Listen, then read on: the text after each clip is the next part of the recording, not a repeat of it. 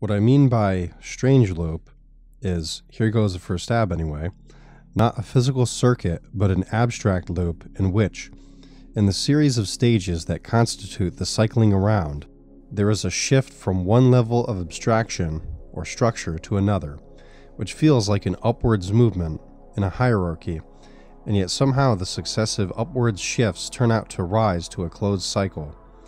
That is, despite one's sense of departing ever further from one's origin, one winds up, to one's shock, exactly where one had started out. In short, a strange loop is a paradoxical level crossing feedback loop.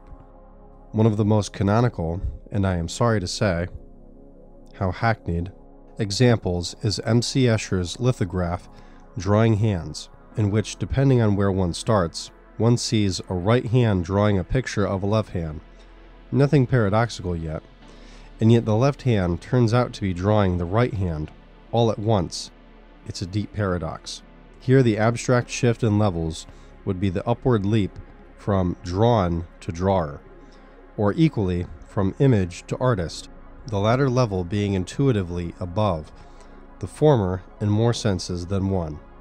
To begin with, the drawer is always a sentient, mobile being, whereas a drawn is a frozen, immobile image, possibly of an inanimate object, possibly of an animate entity, but in any case, motionless.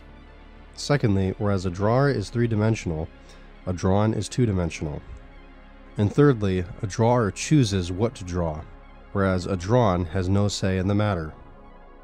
In at least these three senses, then, the leap from a drawn to a drawer always has an upwards feel to it. As we've stated, there is by definition a sharp, clear upwards jump from any drawn image to its drawer. And yet, in Drawing Hands, this rule of upwardness has been sharply and cleanly violated, for each of the hands is hierarchically above the other. How is that possible? Well, the answer is obvious. The whole thing is merely a drawn image, merely a fantasy. But because it looks so real, because it sucks us so effectively into its paradoxical world, it fools us, at least briefly, into believing in its reality. And moreover, we delight in being taken in by the hoax, hence the picture's popularity. The abstract structure in Drawing Hands would constitute a perfect example of a genuine strange loop, were it not for that one little defect. What we think we see is not genuine, it's fake. To be sure, it's so impeccably drawn that we seem to be perceiving a full-fledged, true blue, card-carrying paradox. But this conviction arises in us only thanks to our having suspended our disbelief and mentally slipped into Escher's seductive world. We fall, at least momentarily, for an illusion. Is there, then, any genuine strange loop, a paradoxical structure that nonetheless undeniably belongs to the world we live in? Or are so-called strange loops always just fantasies that merely flirt with paradox, always just bewitching bubbles that inevitably pop when approached too closely? Well, what about our old friend video feedback as a candidate for strange loopiness? Unfortunately, although this modern phenomenon is very loopy and flirts with infinity, it has nothing in the least paradoxical to it. No more than does its simpler and older cousin, audio feedback.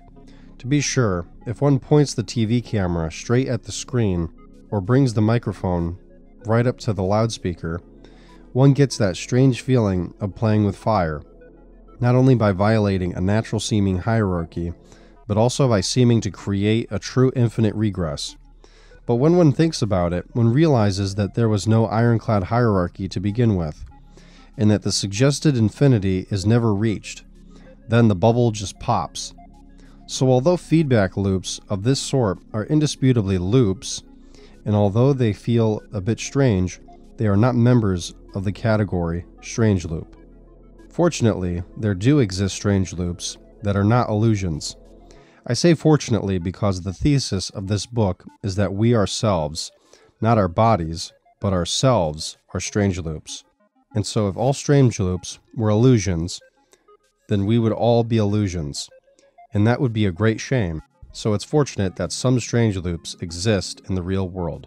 On the other hand, it is not a piece of cake to exhibit one for all to see.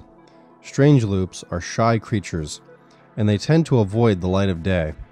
The quintessential example of this phenomenon, in fact, was only discovered in 1930 by Kurt Gödel, and he found it lurking in, of all places, the gloomy, austere, supposedly paradox-proof castle of Bertrand Russell's theory of types. What was a 24-year-old Austrian logician doing, snooping about in this harsh and forbidding British citadel? He was fascinated by paradoxes, and although they knew they had supposedly been driven out by Russell and Whitehead, he nonetheless intuited that there was something in the extremely rich and flexible nature of numbers that had a propensity to let paradox bloom even in the most and seeming of deserts or the most sterilized of granite places. Gödel's suspicions had been aroused by a recent plethora of paradoxes dealing with numbers in curious new ways, and he felt convinced that there was something profound about these tricky games, even though some people claimed to have ways of diffusing them.